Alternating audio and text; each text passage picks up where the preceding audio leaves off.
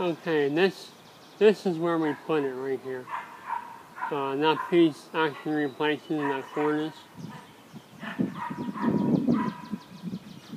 The piece we actually made went right in that corner area.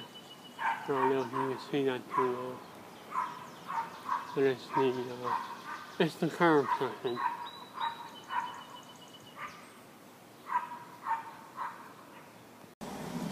Okay, here's how we fixed that cornice. We took 4 pieces of tile roof flooring. Actually, it's the flooring, the pine flooring and beadboard from Home Depot. You can see it's beadboard on the other side here. And we used an exterior like a Gorilla Glue. You can see that in here. Gorilla Glue. And we lashed them together. And we kind of each one made them turn a little more. It wasn't a perfect fix, but it was cheaper than going to a mill shop and spending big money to have it fixed.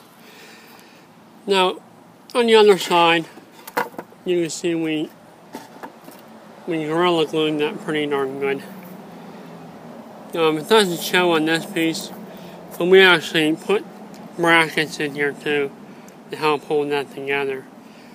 But the main thing I want to show you is the 4 pieces of beadboard on this side and pine flooring on the other side.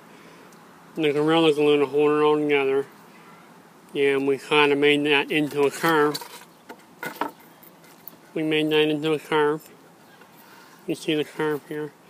And that's what we used to fix that cornice up at the top of the house.